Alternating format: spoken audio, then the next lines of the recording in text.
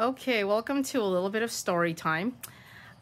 These are two laptops that I'm actually getting ready to send to Best Buy for e-waste, and I wanted to just document these before they had to go to pasture because of how old they are.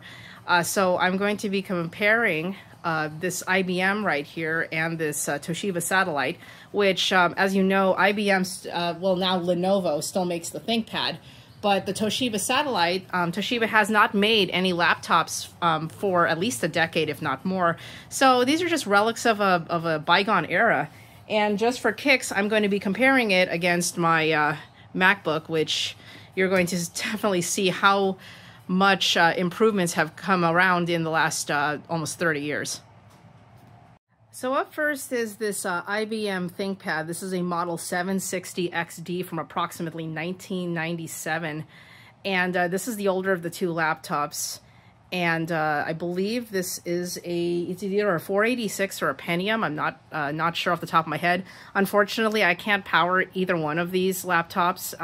But as you can see, even back in 1997, they still had the infamous cat tongue pointer there, and actually there's no trackpad. You're going to notice there it's just the cat tongue and the two buttons there. And this is approximately, I'm going to say it's about a 10-inch monitor, 10 to 12-inch screen, and you can see that it uses LCD as its for its indicators.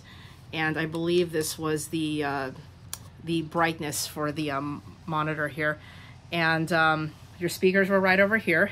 And then down here is an optical drive. That was a CD-ROM drive. It was back in '97. It was just CD-ROM drive. And I'm just going to turn this a little bit here. And on the back, you can see here the power switch is right there. This is where you would have put the plug and your headphones. And then right there is a modem. That is not an Ethernet. If you wanted to do an Ethernet, you would have to get an expansion card for that.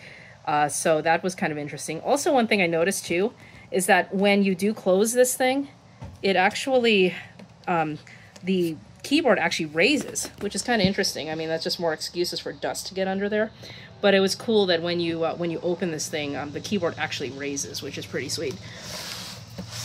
In the back here, you can see that there was an additional docking stations were still like brand new back in '97.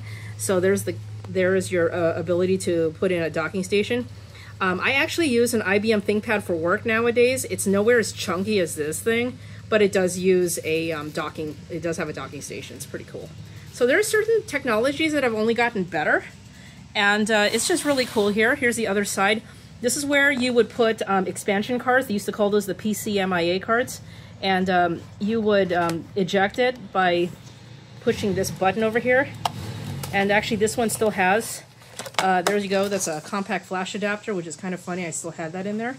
And then you could also switch it out. For example, when Ethernet cards were brand new, you could put that in, and then this little dongle would attach to the card. It was really flimsy, so I had to be very careful.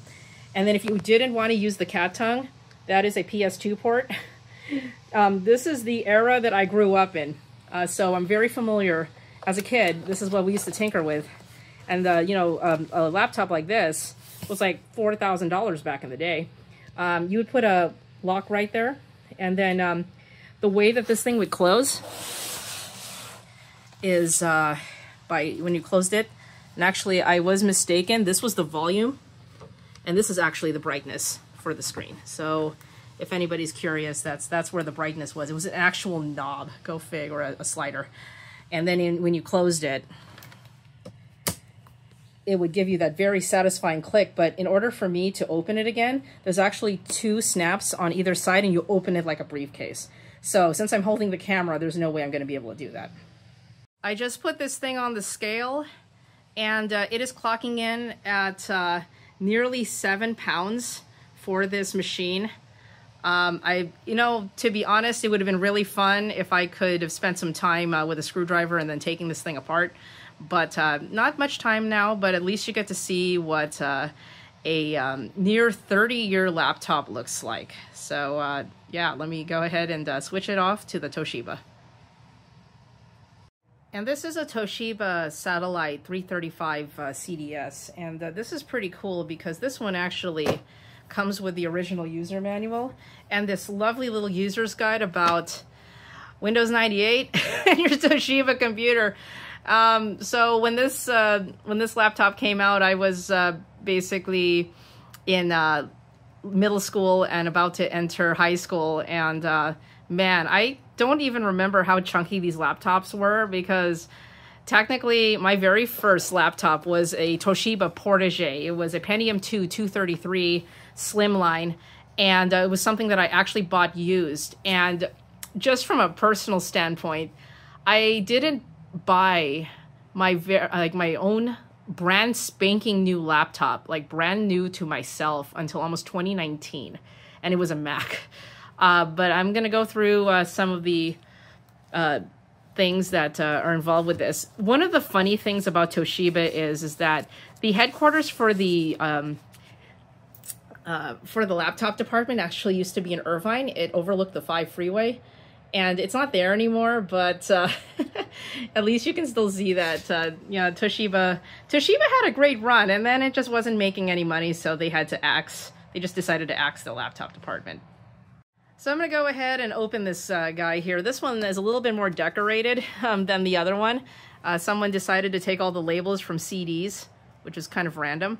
And you can see here that this one too has the cat tongue and no touchpad. This is, like I said, 1997, 1998. And there's your left click and right click, the right click being the smaller of the two buttons. I mean, there was a benefit to that, noting that it was a lot more ambidextrous friendly, because you didn't have to worry about that. But then touchpads, you know, were just far more accurate.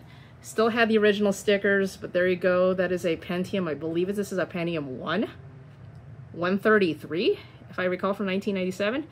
And, you know, something like this, it won't have the same kind of power as a desktop, but it's, but, you know, for the compactness, that's where it was, it shined. Well, I mean, I don't know, this is extremely compact, which, by the way, back in 1998, there was a brand called Compaq. Had to throw that in there. So if you look at this one's a little bit more complete. This one has a 3.5 floppy drive and a CD-ROM drive. This one also does have the PCMIA expansion slots. This one here has a really chunky Ethernet card, and so it takes up both slots. You can't put anything on top here. And then there's that security lock slot right there. But yeah, kind of crazy here, because this was a 10100 Ethernet from when that was starting to come around, because, you know, DSL was coming around, and higher speed internet, you know, we're starting to leave the 56K modems. However, with these laptops, you could get the 56K modem card and plug that in if you felt like it. For this laptop too, is your brightness is a manual knob. So that's how you would adjust the brightness on one of these things. And it didn't have the same LCD thing that the IBM ThinkPad had, but the idiot lights right there, your caps lock, scroll lock, and number lock are up there. So that's pretty cool. Let me go ahead and turn this guy around here. And this one here didn't have the expansions. It didn't have the the port for the docking station, but you can see from here, you've got your PS2 port. There's your power port. Because it was 1998, USB was brand new, so it did have the one USB port, so you could plug something in. This one did have infrared. That's the exhaust port for the fan. And then you've got your serial cable, your parallel cable if you had a printer, and your VGA cable for output. So if you needed to plug into a projector or an external monitor, you had that option with this Toshiba. But yeah, this was that was good fun. And then we're going to just rotate this one more time.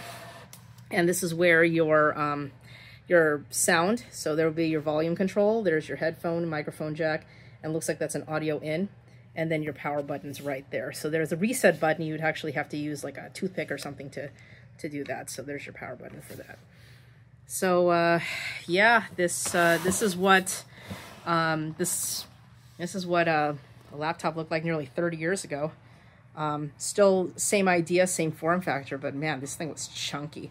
Also, one of the things about these laptops is back then, the batteries were interchangeable. You can actually replace the battery back here. Kind of a pain in the butt. The idiot lights for your hard drive, power, charging, and whether or not the floppy drive and CD-ROM drive are being used are right here. Those are your idiot lights for that. And this was where the battery door was, so that you could change the battery. So you could be having the laptop plugged in, and then you could just change the battery out and swap it. That's what they did for longevity, instead of just figuring out that, you know, you could come up with better processing power without using as much battery life.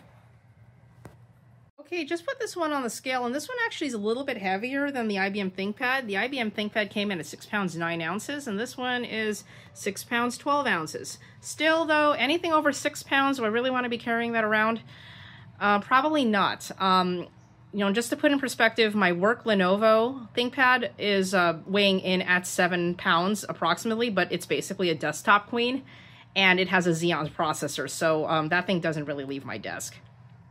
Okay, so in terms of thickness, this is the Toshiba Satellite compared to my 2022 MacBook Pro.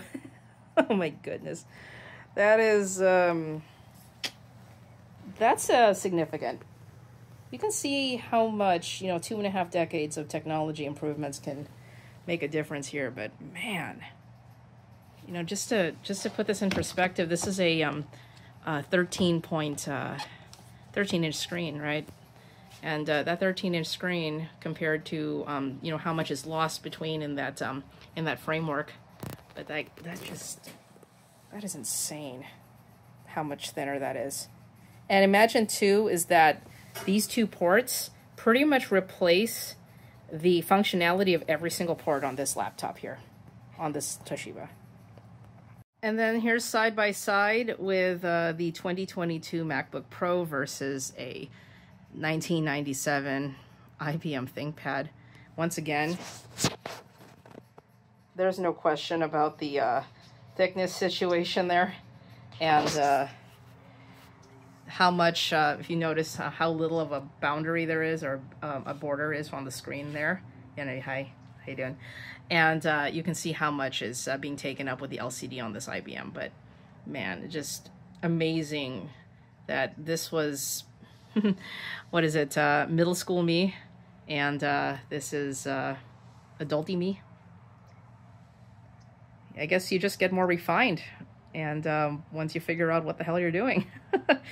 That's super cool. There's your trackpad right there, and as you can see, no cat tongue, no buttons. The touchpad itself is you know, touch sensitive, and you have the classic cat tongue there with your left and right click, which could also be interchanged. Windows 98, Mac OS, Sequoia, I believe. Yeah, what a difference. But yeah, time to retire these bad boys to the great e-waste of beyond. You know, it's crazy to think that we've come this far, but you know, I can only imagine how much thinner, lighter, and faster these machines are going to continue to get as the years go by. The nice thing about it, though, is that we're not in a period of time in which things just go obsolete after 6 months. You know, the longevity of equipment is a lot more real. You know, you're not having to buy something and it's already old once you pull it out of the box. You can have laptops for 5 years and nobody really cares, and it's a lot more it's a lot less disposable in that sense.